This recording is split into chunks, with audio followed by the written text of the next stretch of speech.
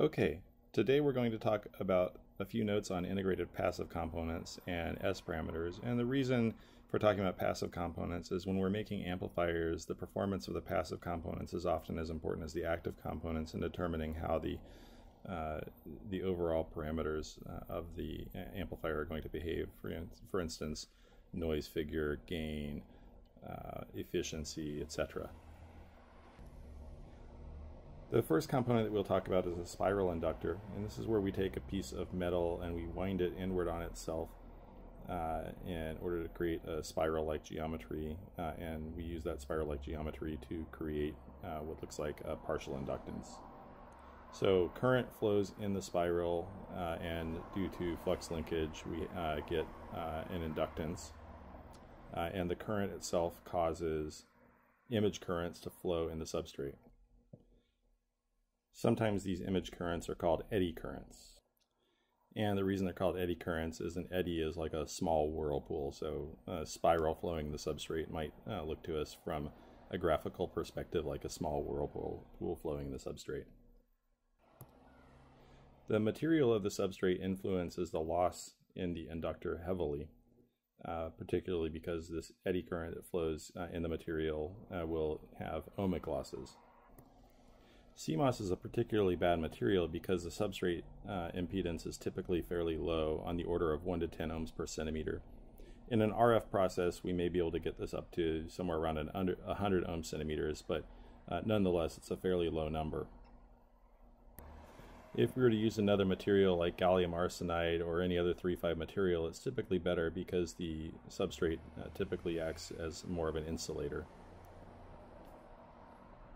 And we want the substrate to be a perfect insulator, and the reason for that is that if it was, no current would flow in the insulator, and so no ohmic loss would occur.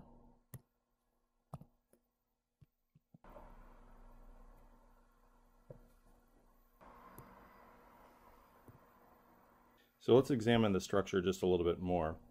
If we look at the structure, we can see from above, we've got some substrate material that the inductor is built over, and then we've got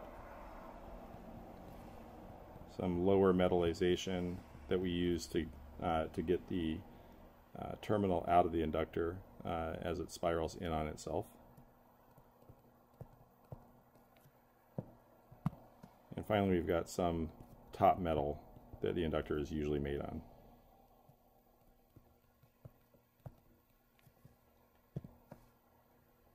If we dissect the inductor and look at a cross section, we can see what it looks like in the Z dimension. And in our cross section, we have again our top metal.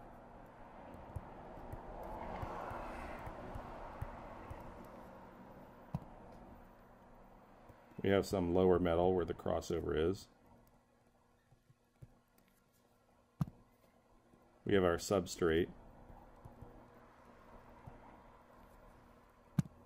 and we might have a via to connect the metals. And of course, as you would expect, we have resistance and inductance in the metals, and we have resistance in the substrate. Now we can extract what we call a 9-element lumped model using these parasitic elements, and the 9-element lumped model consists of our spiral inductance, the metallization resistance, some capacitance down to the substrate, some resistance in the substrate,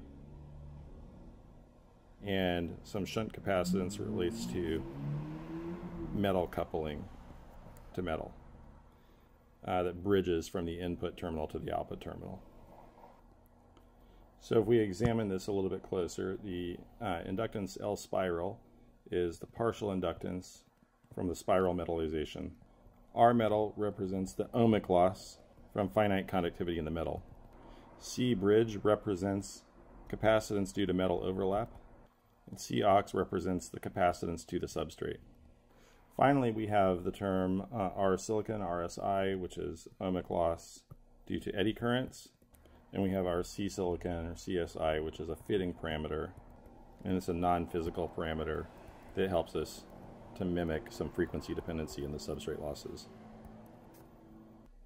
If we examine the impedance of the spiral inductor at low frequencies, the structure behaves like an inductor. That is, the impedance increases at 20 dBs per decade, and here we have L spiral dominating.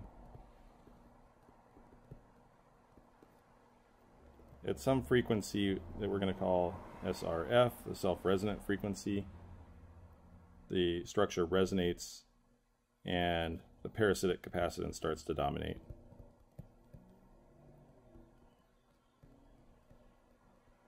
And the impedance decreases at 20 dBs per decade.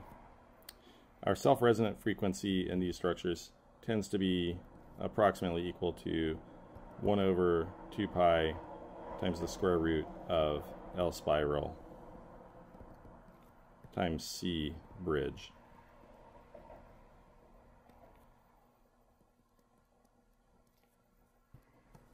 When we're doing a basic inductor design, oftentimes we can use a low frequency estimate for the based on the geometry, and we can optimize it using EM simulators.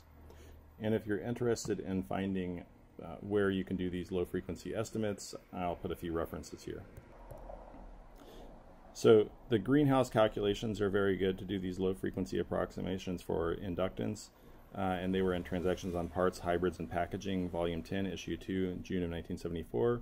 And my own master's thesis related to using these calculations to estimate performance in spiral transformers, and that was from August of 2005.